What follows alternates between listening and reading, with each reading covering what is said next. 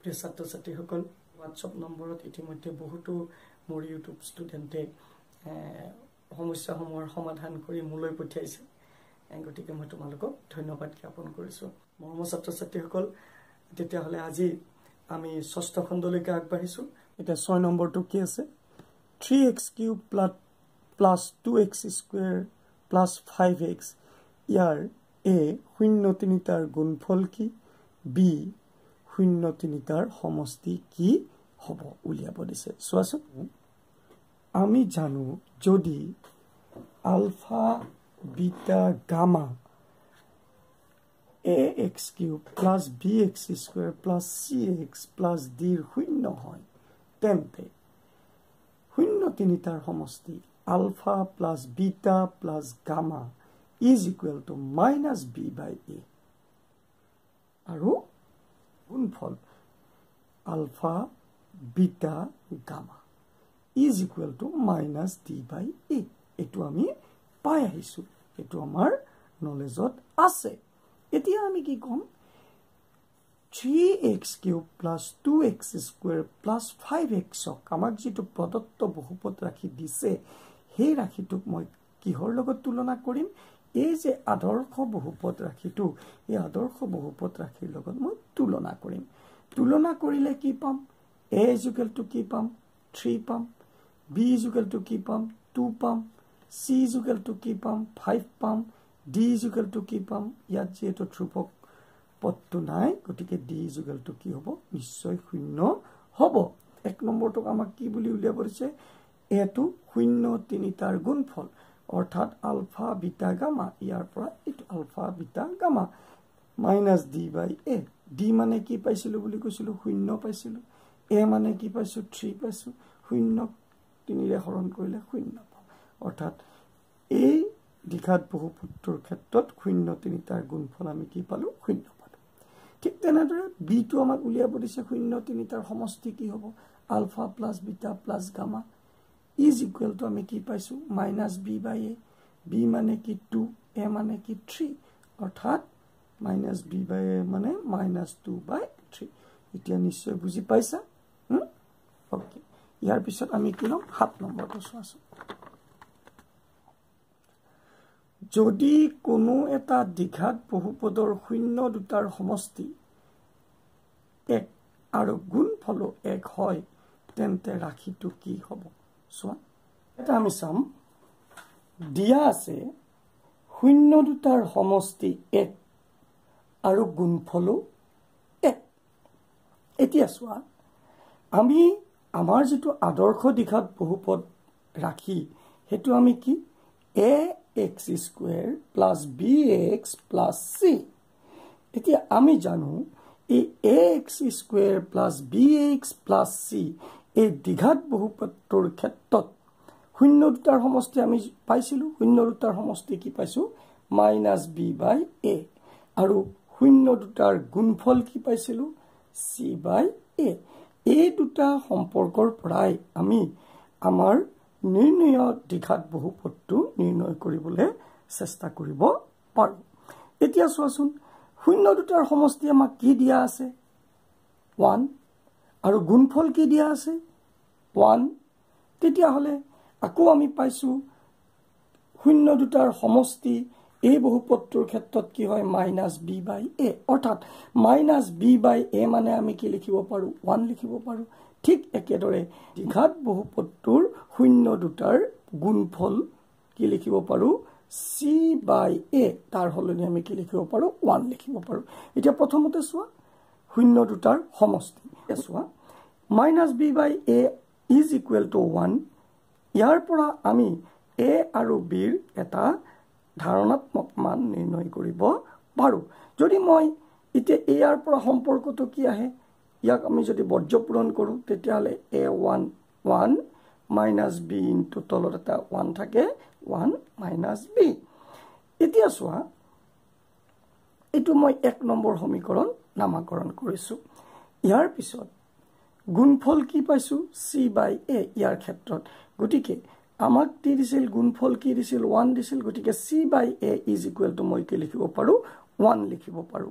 ইয়াৰ পৰা মই এটা কি সম্পৰ্ক আনিব পাৰো বৰ্জ্য পূৰণ কৰিলে a1 1 c ইনটু তলত 1 আছে 1 c অৰ্থাৎ a is equal to কি c এটো এটা 2 নম্বৰ সম্পৰ্ক বুলি লিখিব পাৰো এতিয়া চোৱা আমি 1 নম্বৰ সম্পৰ্কটোলৈকে যাম 1 নম্বৰ সম্পৰ্কটোত কি দিয়া আছে a is equal to minus b এতিয়া এই সম্পৰ্কটোৰ পৰা মই কি আনিব পাৰো চোৱা কি আনিব পাৰো এই সম্পৰ্কটোৰ পৰা আনিব পাৰো যদি মই a is equal to 1 ধৰো তেন্তে এই সম্পৰ্কটোৰ পৰা ইকুৱেচন 1 ইমপ্লাইজ কি আহিব a is equal to 1 বহালে minus b অৰ্থাৎ minus b is equal to কি পালো 1 পালো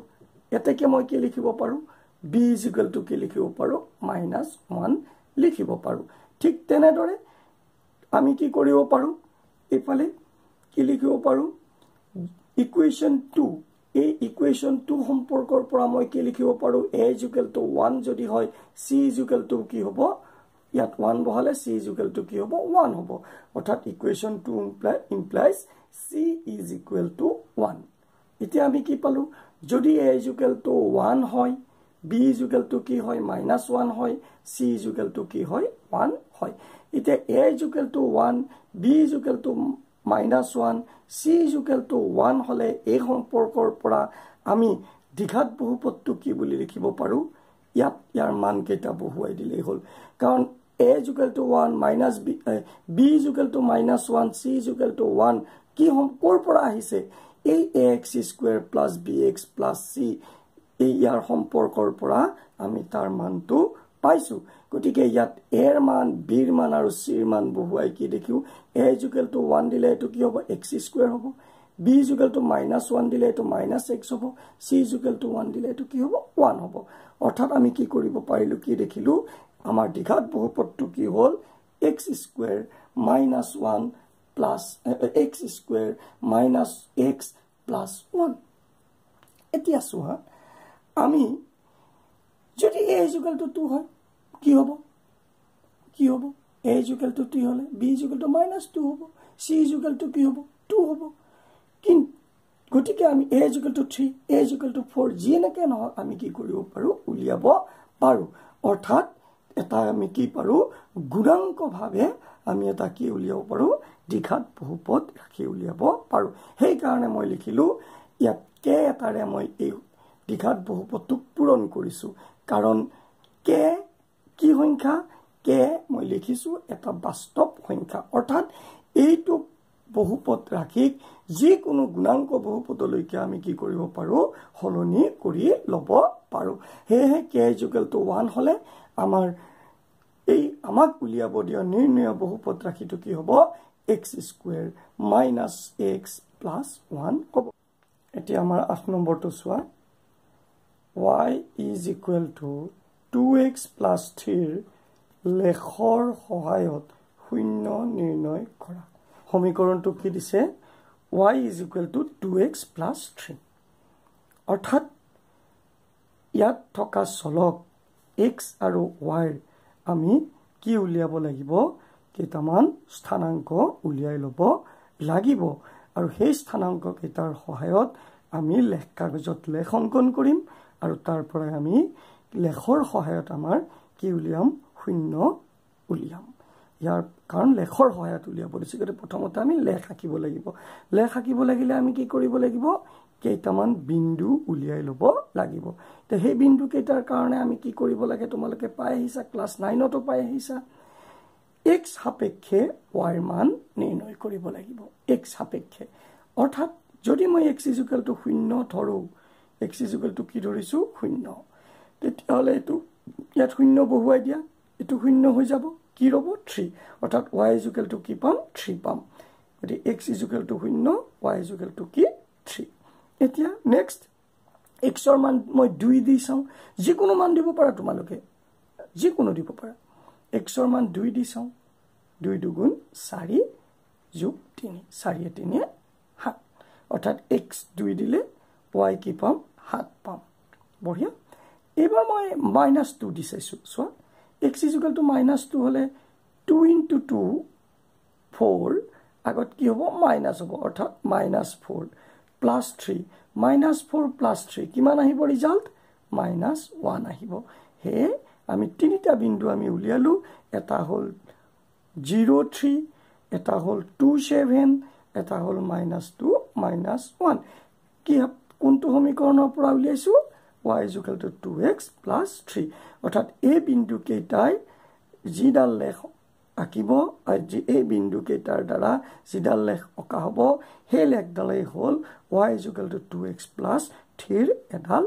লেখ আৰু সেই লেখডালৰ পৰাই মই শূন্য নিৰ্ণয় কৰিব পাৰিম চোৱাচোন এতিয়া চোৱাচোন তোমালোকে এডাল মই লেখ এডাল আঁকিছো ইয়াতে আমি কি লৈছো এডাল x o x dash y o কি y dash এডাল আমি কি কিছু x অক্ষ আৰু y অক্ষ ধৰি লৈছো তো আমি বিন্দু তিনিটা কি পাইছিলো 0 3 2 7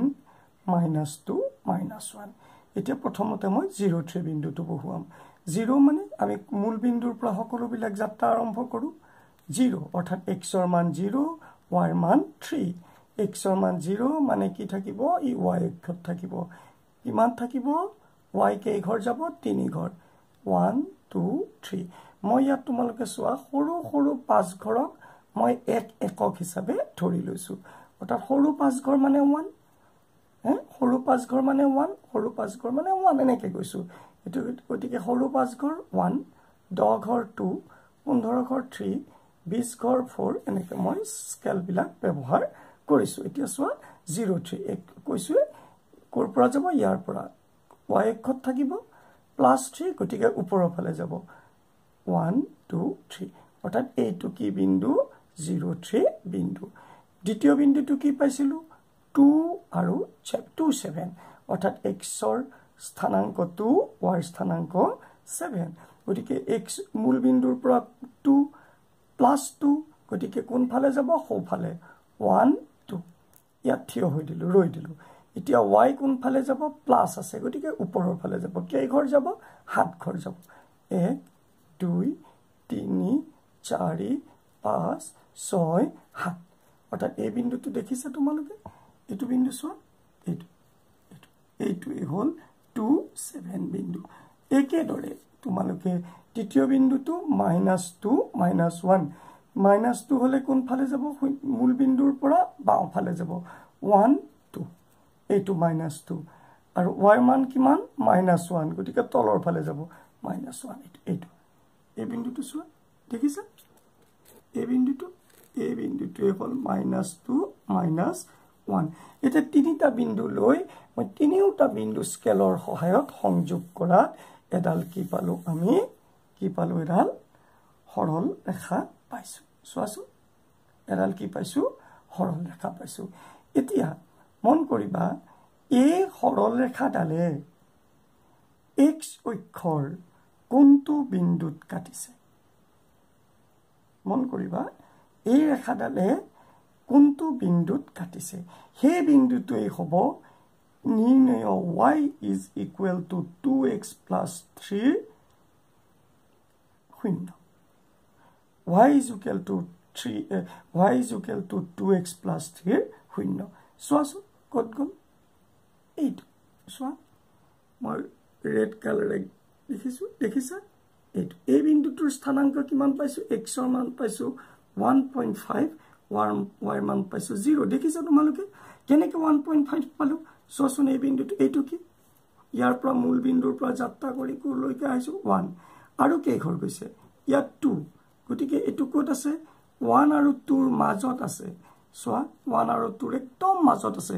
1 আৰু 2 ৰ মাজত আছে মানে কি মাজ মানে কি হাফ হাফ মানে কি 0.5 অৰ্থাৎ 1 + 0.5 কিমান হল 1.5 x ৰ মান কিমান পালো 1.5 আৰু y কি 0 কাৰণ x অক্ষত আছে x অক্ষত y ৰ মান কি হয় সদায় 0 হয় আমি কৈছো শূন্য কি লেখডালে x অক্ষৰ যিটো বিন্দুত কাটিছে সেইটোই হল নিৰ্ণয় শূন্য গতি কি বিন্দুত কাটিছে এইটো বিন্দুত আৰু নিৰ্ণয় শূন্যটো কি হ'ব x ৰ স্থানাঙ্কটো হ'ব x ৰ স্থানাঙ্ক কিমান -1.5 এটা বুজিলা